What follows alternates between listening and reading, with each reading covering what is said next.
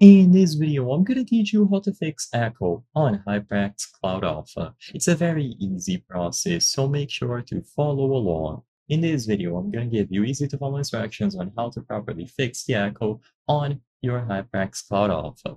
To start, what I recommend is that you right-click the Windows icon, and in here, you will be able to go over to Device Manager.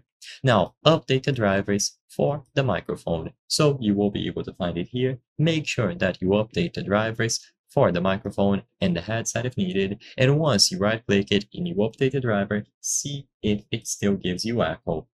Alternatively, you can also go over to the official HyperX website, and in here you will be able to hover over support and click on Ingenuity. By downloading the Ingenuity software, you will be able to find the device available inside of the list of devices at the left, and in there not only will you be able to update the firmware, update the drivers, but you will also be able to set it up and customize various different options. So you can try first disabling mic monitoring. If you have mic monitoring enabled, it can sometimes cause echo, so disable that if needed.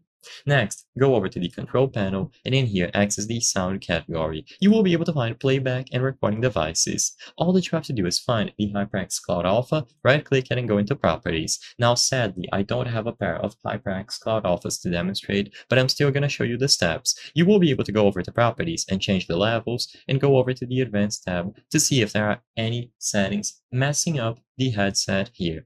So make sure that you control the levels accordingly. Do the same for the microphone. And if this option is ticked, listen to this device, make sure that you untick this. By changing these options, you will ensure that everything is set up properly, including the microphone level, input volume, and boost. And as long as you change them from this window and you update the drivers by downloading the software, you will be able to ensure that the HyperX Cloud Alpha works without any issues. I hope I was able to help you on how to fix echo on HyperX Cloud Alpha. If this video helped you, please be sure to leave a like and subscribe for more very easy tips. Thank you for watching.